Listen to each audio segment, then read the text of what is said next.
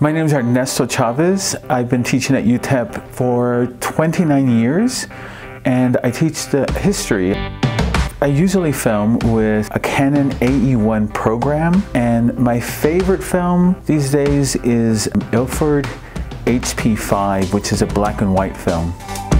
I began shooting film when I was in high school in the 1970s. I think that maybe I bought my first camera, my first 35mm camera in 1978.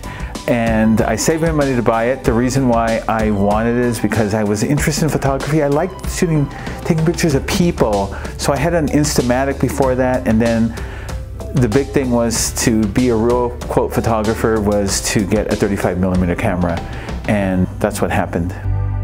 I like the texture of film. I think that film has a kind of texture.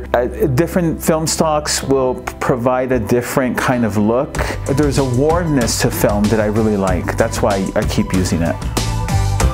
My biggest challenge with shooting film is that, well, you don't know what's going to happen, whether you got the right shot or not. The key to shooting film is having the knowledge about how it all works.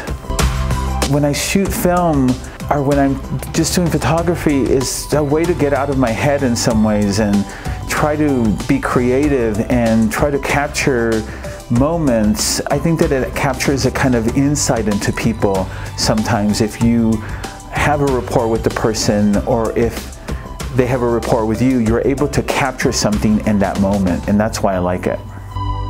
Taking a camera out for a spin and just playing with it and knowing that, perhaps not every shot that you take is going to come out perfectly, but then, you're going to learn the next time.